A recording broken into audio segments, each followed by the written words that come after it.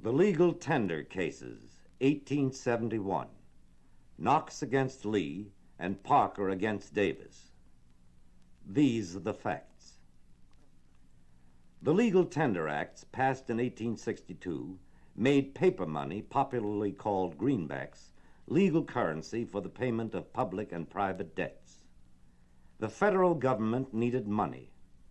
The cost of the Civil War was an enormous drain on the Treasury, and the credit of the government was at a low ebb.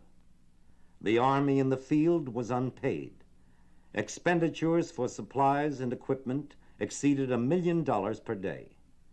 Urgently pressed for funds, the government issued millions in greenbacks to finance the cost of war. The constitutionality of the Legal Tender Acts was not challenged in the Supreme Court until 1870. The emergency of wartime had passed, and it was to the advantage of debtors to have the acts upheld, so that pre-war debts, contracted for in gold, could be repaid in depreciated paper money. Powerful creditor interests, such as banks and mortgage holders, opposed the acts. At the time the first legal tender case was argued, the Supreme Court was limited to 8 justices, because in 1866, Congress had passed an act preventing President Johnson from filling Supreme Court vacancies. When President Grant took office in 1869, Congress removed the limitation and at the same time expanded the court to 9 justices. Justice Greer, whose last vote on the court had been cast against the constitutionality of the Legal Tender Acts, retired, and President Grant nominated 2 new justices to fill the vacancies. Both men, William Strong and Joseph Bradley, were known to favor strong national government. The decision in the first legal tender case, Hepburn against Griswold, decided while Justice Greer was on the court, was not handed down until after his retirement, and the new justices were confirmed by the Senate. 15 months later, after an intense, secret, internal struggle, the court decided 5-4 to reopen the legal tender question, a decision severely criticized by those who felt that it was improper for the court to rehear an issue so recently settled by the then full court. The argument by the attorney for the appellants. May it please the court. No power has been expressly given Congress by the Constitution to make Treasury notes legal tender. If such power exists at all, it must be implied from other authority. The power given to Congress to coin money and regulate the value thereof, the power to punish counterfeiting, the restrictions on the power of the states to make anything but gold and silver coin a legal tender, all combine to establish that the government has no power to make any legal tender except the coin it strikes. The record of the Constitutional Convention, the commentary of the framers of the Constitution, and the debates of the state conventions that adopted it all fail to establish that the power to make bills of credit a legal tender was given to the federal government. It is asserted that the power is necessary and proper to carry into effect some one or more of the powers delegated to Congress by the Constitution. The meaning of this clause was long ago settled by Chief Justice Marshall in McCulloch against Maryland, who held that all means to a legitimate end that are appropriate and plainly adapted to that end, and which are not expressly prohibited, and are consistent with the letter and spirit of the Constitution, are constitutional and legal. It is contended that exercise of the legal tender power was necessary to enable the government to borrow money to carry on the war and to maintain its very existence. No such necessity existed. The business of the country was done in unredeemed bank paper and in treasury notes, which were not legal tender. Never was national wealth so great or private debt so reduced.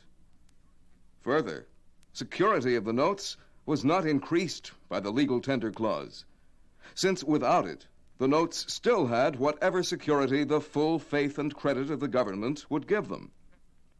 There was neither necessity nor appropriateness in the use of the legal tender power.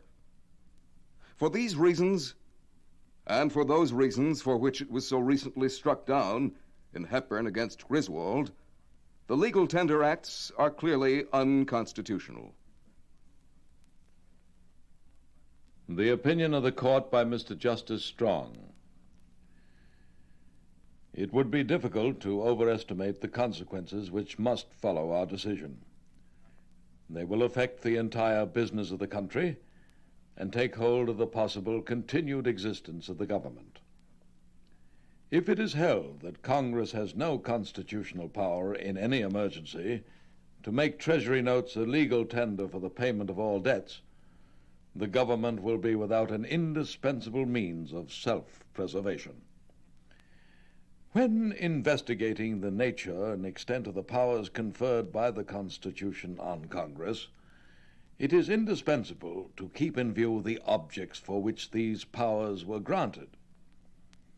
These powers must be regarded as related to each other, and all means for a common end, which was to establish a government sovereign within its sphere with capability of self-preservation, thereby forming a more perfect union. The same may be asserted of all the non-enumerated powers given to make all laws which shall be necessary and proper for carrying into execution the specified powers vested in Congress.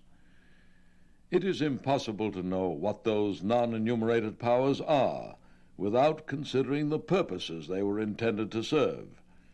It was certainly intended to confer upon the government the power of self-preservation.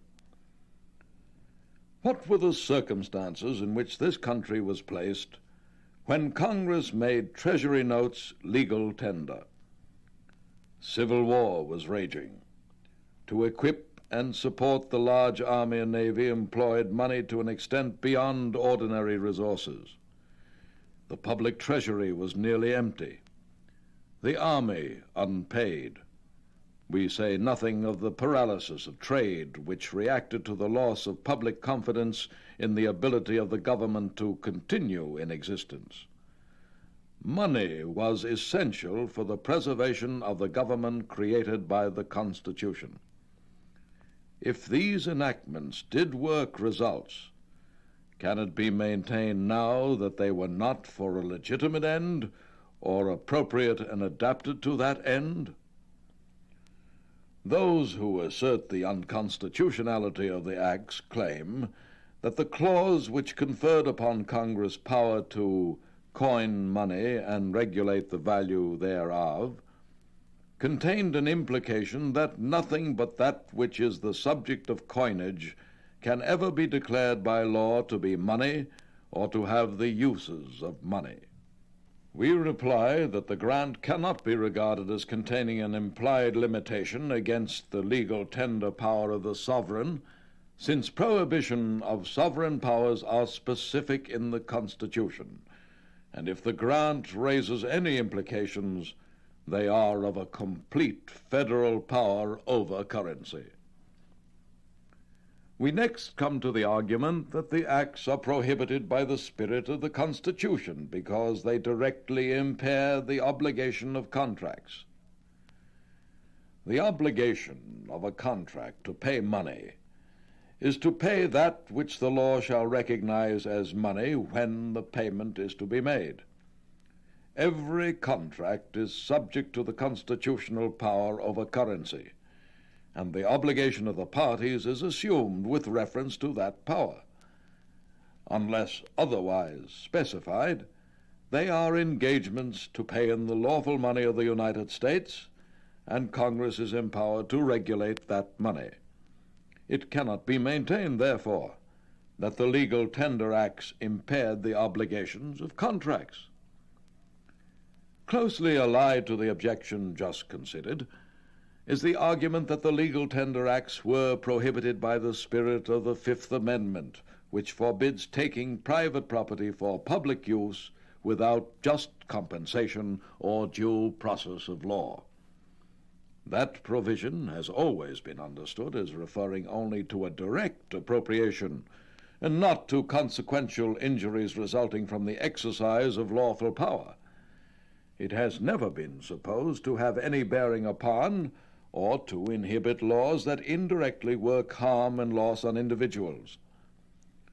Therefore, we hold the acts of Congress constitutional as applied to contracts made either before or after their passage. In so holding, we overrule so much of what was decided in Hepburn against Griswold as ruled the acts unwarranted by the Constitution so far as they applied to contracts made before their enactment. These opinions expressed a strong nationalism that gave a broad construction to the powers of the federal government under the Constitution. 13 years later, in the case of Juilliard against Greenman, the court upheld as constitutional the power to make Treasury notes legal tender in time of peace as well as war.